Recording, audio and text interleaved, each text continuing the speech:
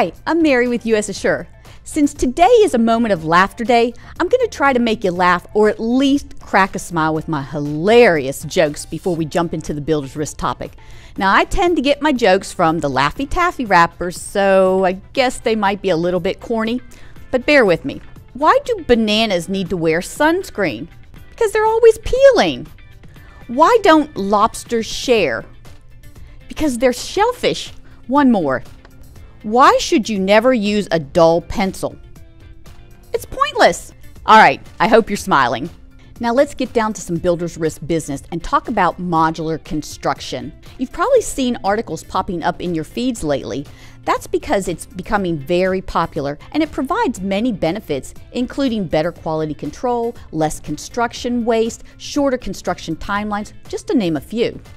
And with skilled labor shortages, the move toward off-site manufacturing is more likely. Well, the Zurich Builders Risk Plan has always been able to ensure modular construction.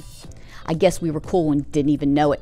Now let me be clear, we can consider modular construction, not mobile home manufactured home construction. Here's some additional information that you'll need to provide for underwriting review. Who provides the transit? How many homes will be transported to the job site? You need to provide the design or plan number and the manufacturer's website. Does the manufacturer put up the 4 sides, then the builder does the finishing work? I hope this gives you a better understanding of modular construction. Now let me leave you with another joke. Where do hamsters go on vacation? Hamsterdam! Till next time.